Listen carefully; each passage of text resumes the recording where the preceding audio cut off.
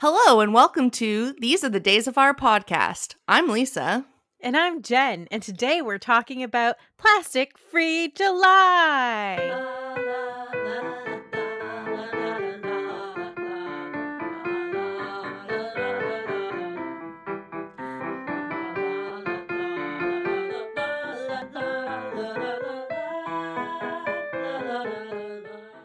Yay! What month's it in? We celebrate this in July. Also, all year round, we'll get to it, we love plastic free. We do love plastic free. So, Lisa, Plastic Free July. We try to reduce the amount of plastic in our life. So, can you tell me what one of your favorite plastic free items in your life is? Okay, this is after some pondering, of course.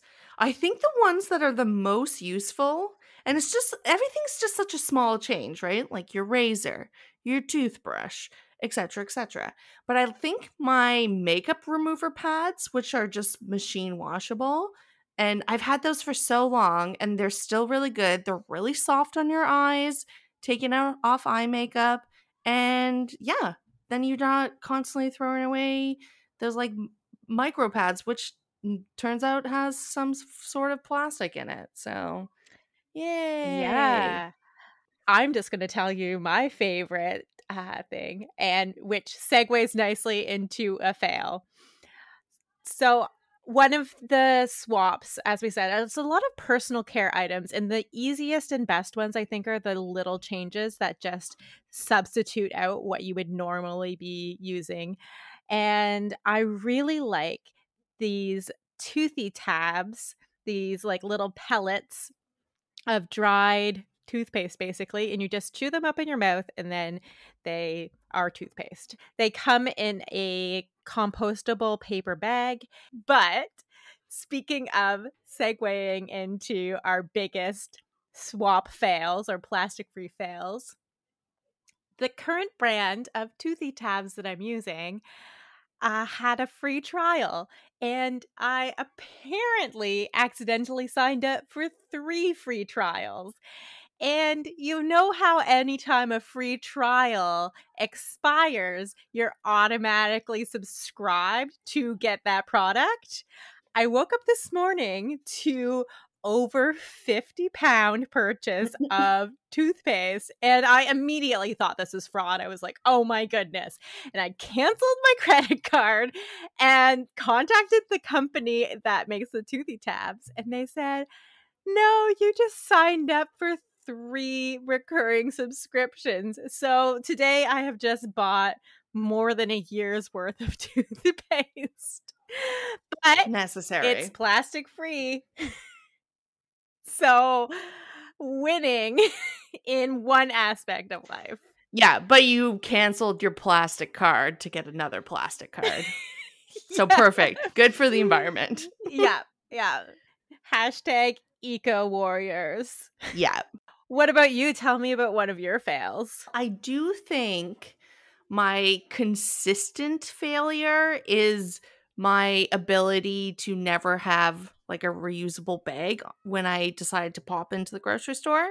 And some things I'll just carry, but then sometimes you get too excited at the grocery store, and then you see things on sale, and then you see delicious things, and then you have to get the plastic bags. I understand. So why are we talking about plastic? Well, plastic is real bad. Tell me more. So it's really inexpensive and durable. As of 2018, there was 380 million tons plastic produced in the world each year. Each year. That's a lot. Yeah. And so as of 2020, the beginning of 2020, the global mass of produced plastic exceeds the biomass of all land and marine animals. So like all the animals in the land and the sea, including humans, all our combined weight is less than plastic. And plastic's not even heavy. So much plastic. I think I saw something that the Yeah. amount annually put in the ocean is the biomass of all of the blue whales.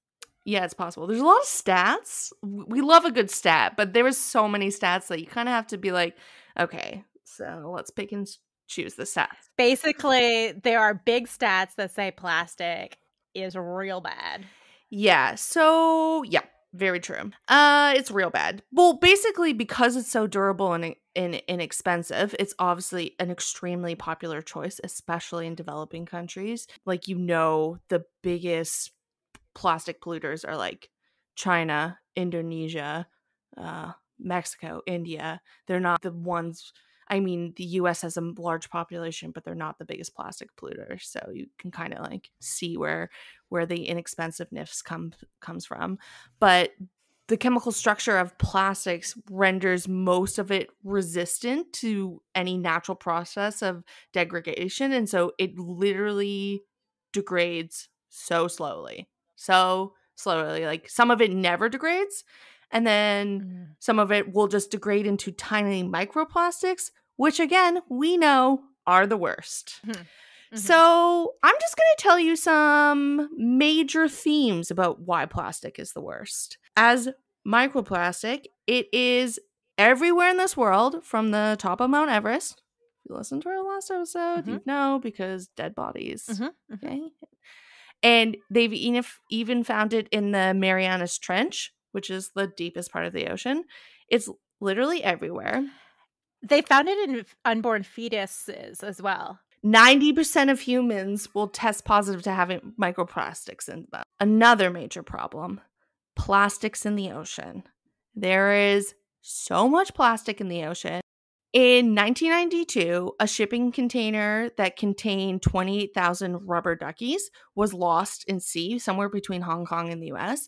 And the rubber duckies are still getting washed ashore, and they're like perfectly fine. So this is like... What year was this? 1992. So like I know it's not that long ago, but most of the plastic in the Pacific garbage patch is from 1950s onwards, and it's not broken down, hence why it's in the Pacific garbage patch, which is, they estimate, I don't even know how to like make this understandable, it's 1.6 million square kilometers.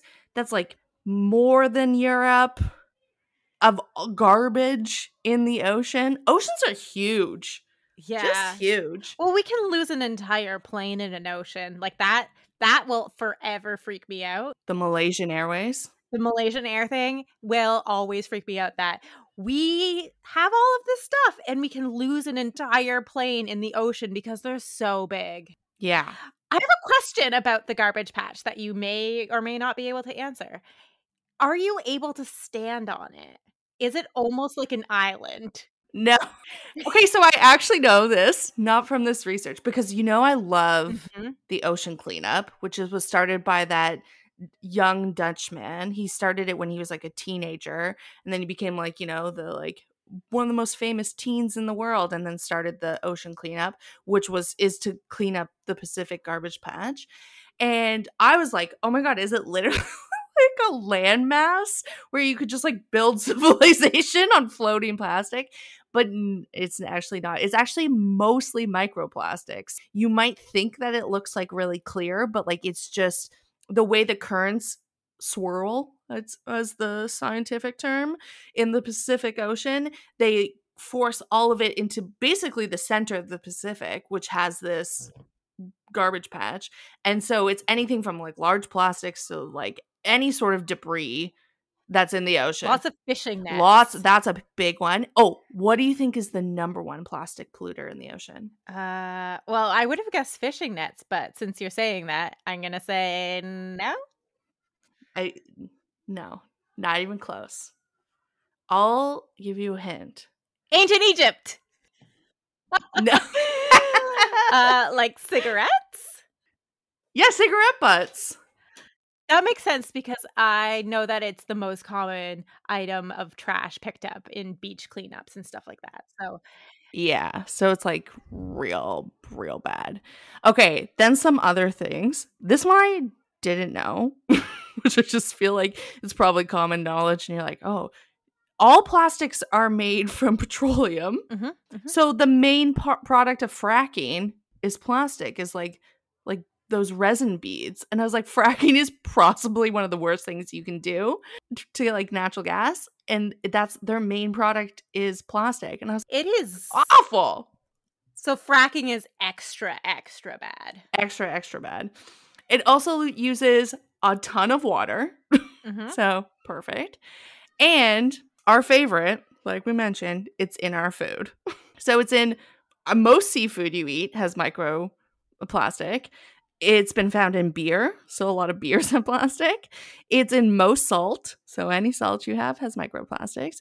And so in addition to like when it does break down, it does so very dangerously. So it contains some serious toxins like BPA, which everyone hears about. But there's some other ones that I can't pronounce, so we'll just skip them. But really, really bad ones. And these are super harmful to humans. So they mostly affect young children and fetuses. And because BPA mimics the hormone estrogen in our bodies. And so it messes up things like metabolism, your growth, sleep, and then most importantly in men, it leads to male infertility. So maybe we need to do something like have plastic-free life, not just July. Yes. I wanted to also mention, because I feel like this is something that I don't know that I knew 5 years ago. All of the synthetic clothing that we have, so anything that's made out of polyester, when you wash it, it will shed microplastics. So it's not just plastics that are sitting around trying to break down in landfills that are generating microplastics, but we are actually, every time we run our washing machine with our like very cute spandex, we're releasing some more microplastics. And that's something that I don't think I really realized until quite recently. Yeah, it makes me really want to buy the contraption that goes on the washing machine to like that filters out the microplastics to get them out of the water system. Yeah. But I obviously could never install something like that. And yeah, mostly I'd buy it and be like, it doesn't fit your very specific awful British washer. So you just wasted 40 pounds on nothing. Yeah, there are a couple of different options. I know this is a bit of an offshoot, but it's interesting and useful. So there is a contraption that you attach to your washing machine somewhere on the pipes and the plumbing to stop the microplastics. But you can also get something called a guppy bag, and there's a couple of others, and you put all of your clothes inside of that bag and it somehow traps them. And then there's also another one that I found that's kind of just like a thing that you throw in the wash, kind of like dryer balls, and it just like collects microplastics. Oh yeah, I want that. Yeah. I want that. It's pretty cool. So there are a bunch of solutions. So that's, I guess, on the good side is that now that people are recognizing that microplastics are such a big issue, there are some creative solutions. But we'll get to that a little bit later because you did such a beautiful segue and then I ruined it. Yeah, you did. It was such a good one. So like, it shouldn't be a plastic-free year. It should be a plastic-free July.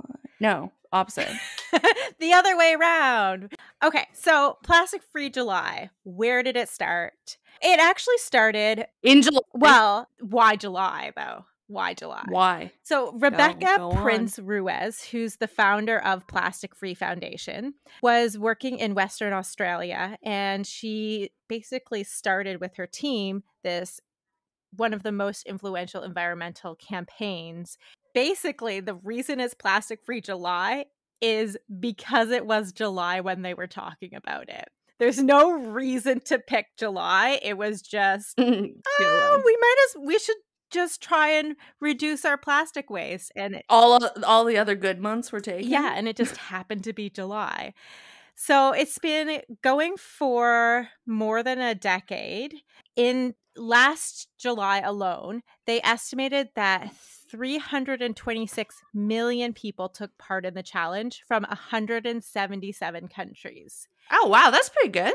Which is amazing. And they said in this survey that 29% of the world's population were aware of a plastic-free July challenge.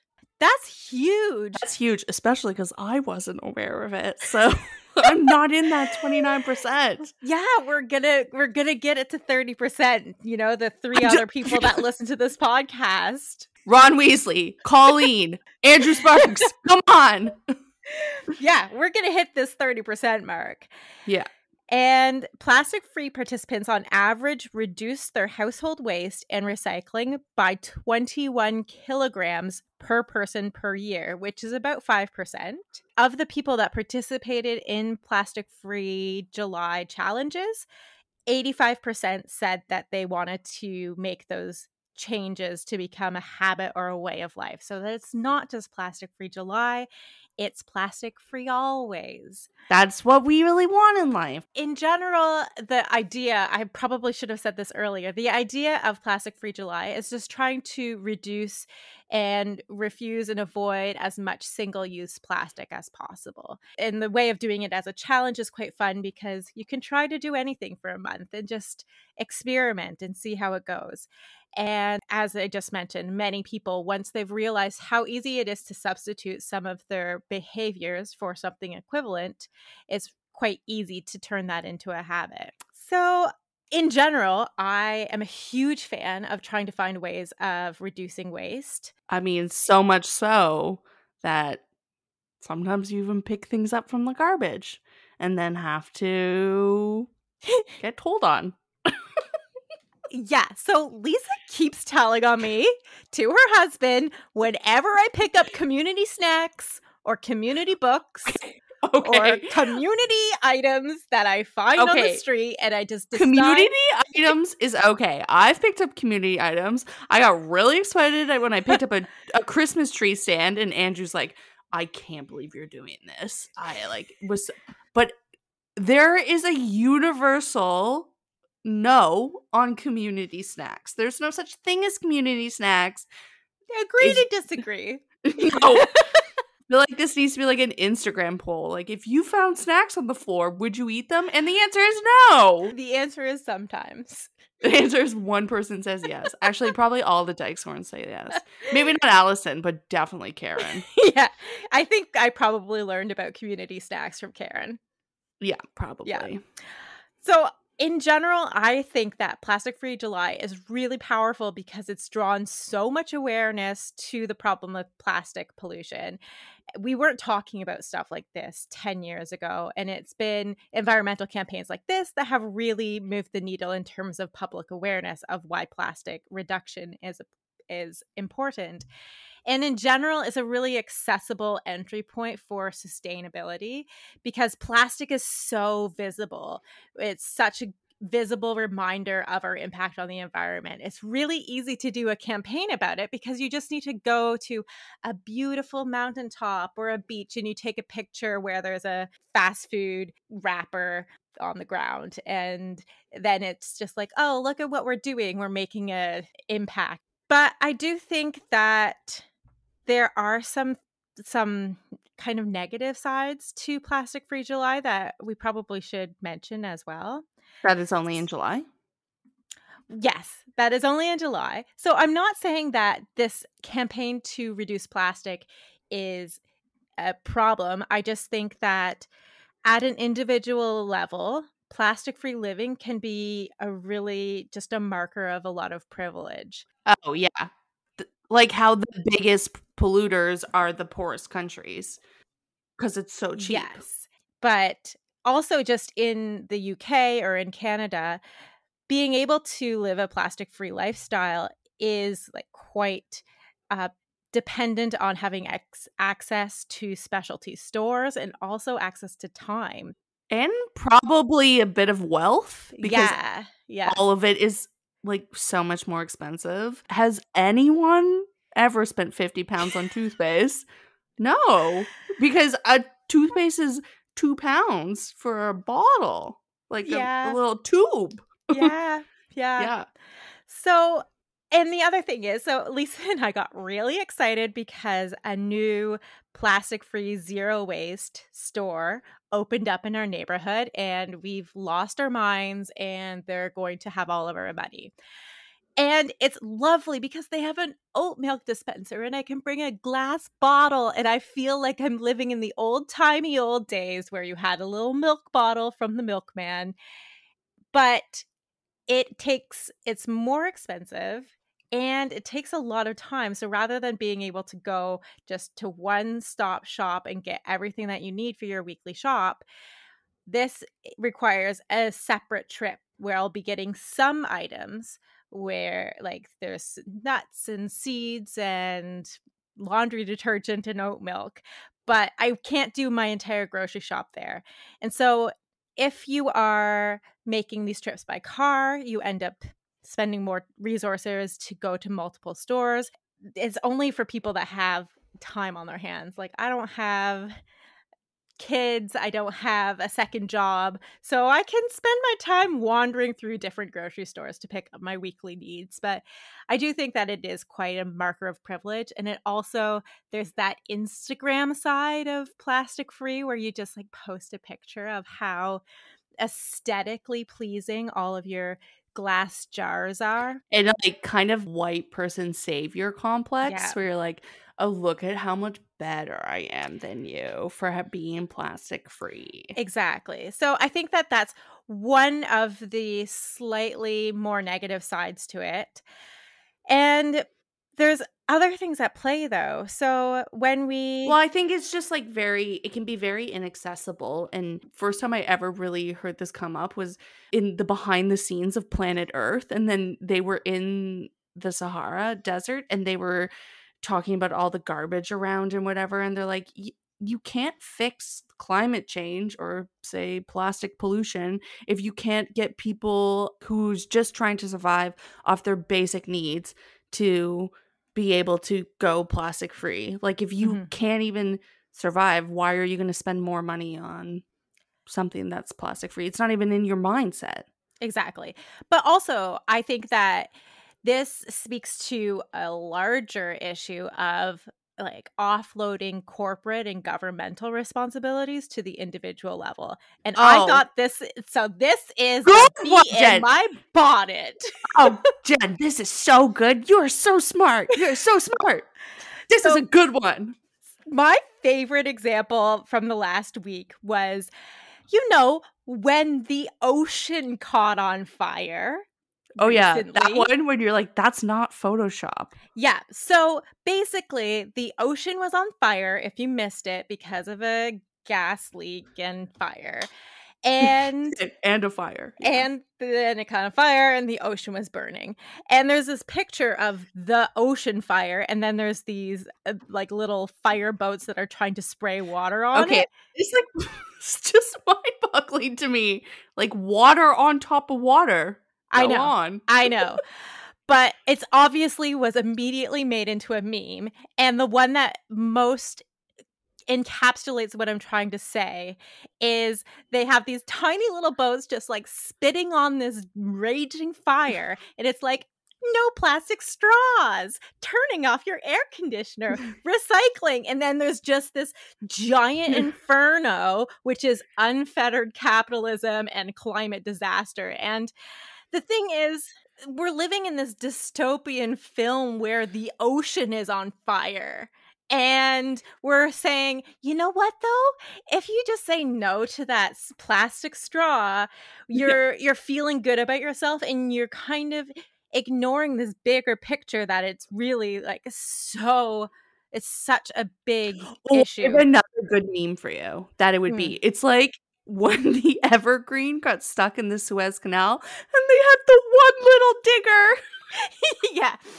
It's just like, this is just Jen and Lisa. We're just taking our little plastic straws out of the ocean. Yeah. Because we don't use them. Yeah. We're just digging because we remembered our bag for the groceries. Yeah. And that's like, I don't want to dissuade anyone from trying to make positive changes, but at the same time, we can't say that this is an individual responsibility. So the general public has been told you should reduce your carbon footprint by like shortening your showers and sorting your recycling, or like, oh, here's a stat for you. I saw on the Instagram from Greenpeace, which advertises to me all the time to donate to them. Mm-hmm. Of the plastic that is recycled in the UK, only 9% actually gets recycled. So, first be shamed for not recycling. Just kidding. The whole waste management system is broken. We know that. Yeah. So that is an issue, definitely. And 100 companies in the world account for 71% of total greenhouse gas emissions. That's companies. So until we insist that there's some sort of like corporate responsibility, which, let's be honest, has to be mandated in international law, which is something that, again, we are experts in. We are dermatologists, chemists, and experts in environmental law. But basically, trying to shift this responsibility onto the individual for an environmental problem that we literally cannot fix. I can not have another single plastic bag in my life for the next 50 years, and we're still going to be in a climate emergency if nothing changes at a much bigger level. So that is my bee in the bonnet. So again, just ignoring that whole rant that I just had of how do we actually make a difference. So it's not just saying no to a plastic bag. There are other ways that you can actually try to live more sustainably. So then a couple of quick tips is thinking about the life cycle of the entire product. So some of the products that we buy and we buy in plastic is actually really good because you will use it every single day, and having that durability is actually something that's really good rather than right, like our unitards. Yes. Yeah. I mean, yes. No explanation needed. Just their unitards. We are a fan. Number one priority, and the life cycle of that product forever. Exactly. So moving on. It's also broadening your perspective and thinking about that broader impact that getting your goods. So we were saying that getting your groceries delivered without plastic bags is good, but in the UK, you can select delivery slots that are greener because other people in your neighborhood are getting their food delivered at the same time. Or, you could use a delivery service that allows you to combine all of the things together rather than opting for the same day or next day shippings to reduce the footprint of more deliveries. So there's things like that. So it's what I'm trying to say is it's not just plastic. There's a broader perspective that we can be looking at. But if the first step is to skip the straw, then let's get those turtles' noses out of straws. Straws out of turtle noses. That's the way words work. Yeah. Those are the words. Yes. So in sum, plastic is bad. Plastic-free July is good. Plastic-free all the time is probably better. But also, we need to remember that there's a bigger picture happening, and we can't just fix everything by skipping straws. Weird. That is the whole sum. I really was hoping that would fix my whole life. Well, I think the unitard will, but the straws won't. Yeah, true. Definitely the unitard. Okay. So I have prepared a lightning round. Oh, good. Fun test of do-do-do-do-do-do. Is there plastic in that? Woo! Woo! Are you ready? Okay. So the first one is an easy one because I'm sort of ready. We need to get started gently. Yeah. Ease into it. Clothes. Yes. Partially correct. Some clothes. Yeah, not cotton, because the name of that material is from the same name of the plant. Yes. Also, wool is not plastic. Yeah. Not as easy to figure out, but true. Also not from a plant. Those are also facts. No. Oh, wait, do vegans not wear wool? No, they don't. And they don't have honey. Yeah, I knew the honey one. I always think vegans are gluten-free, but they're not. They're not. It's weird. It's really weird to me. Yeah, you always try and get me vegan treats, and I'm still allergic to them. That's so weird. Okay, next question. Okay. Receipt paper. Yeah, obviously. Yes, so they do. They're I didn't know it was obvious, but I was like, well, Yeah. probably. They are printed on thermopaper that's not recyclable. So they kind of have that like weird shiny bit to it. Why, I though? don't know. I know. Why? It feels It also seems unnecessary. like that's probably some sort of weird chemical that like someone who works in retail for their entire career probably is inhaling or has their fingers coated in all of the time. Yeah, they're probably infertile. Sorry, but it's true. Next one, glitter. Oh, glitter is only plastic. It's so sad. I feel like glitter is just secretly evil. Like, it's only plastic. And then the only times I want to use glitter is to send glitter bombs to, like, my nemesises. Well, it is the herpes of the craft kingdom. Like, Exactly. You can never get rid of it. But it also brings me so much joy. I have looked up, there are some eco-friendly brands that are making plastic-free glitter, but it's so expensive. So for now, anything that's sparkly and pretty is probably just plastic. Money. Yeah, we know, well, the good money, like the British pounds and the Canadian dollars. Not American money, it's still paper. Mm-hmm.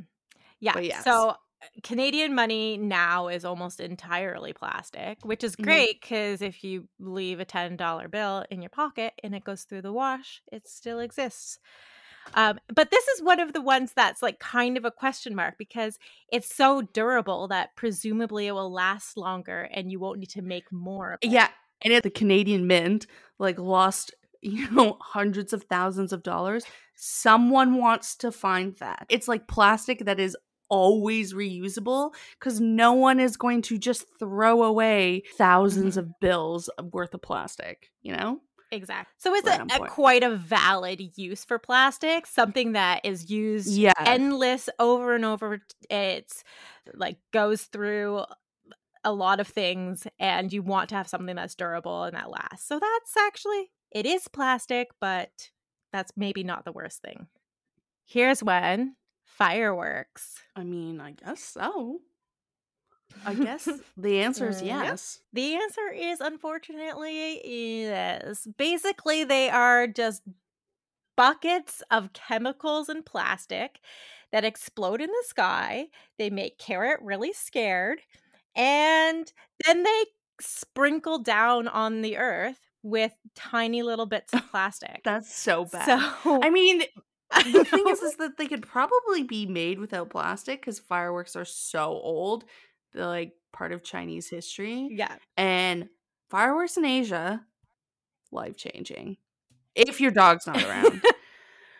But yeah, so why don't they just like do it without it? Okay, speak to the Chinese. They know what they're doing now. Speak to the people making the fireworks. Okay. Well, I think you've cottoned onto my game, but here's another one that I found interesting. Vehicle tires. Oh, they're like rubber and plastic? Mm-hmm. So, like, natural rubber is from the rubber plant, but a lot of rubber is actually made. Like, I have a rubber tree right here. Fun facts. I'll make you a little tire. I'll make you a tire, and it won't have any plastic in it. There we go. There you go. Because a lot of rubber is synthetic rubber, the rubber that's left on the road often gets washed away or blown into the water. And so 270,000 tons of vehicle tire dust is released globally each year. So that's actually a ton of plastic. So this is where thinking about the ways that you get around and how much time you spend in a car is important. What? Tea bags. Ending on tea bags. Ending strong.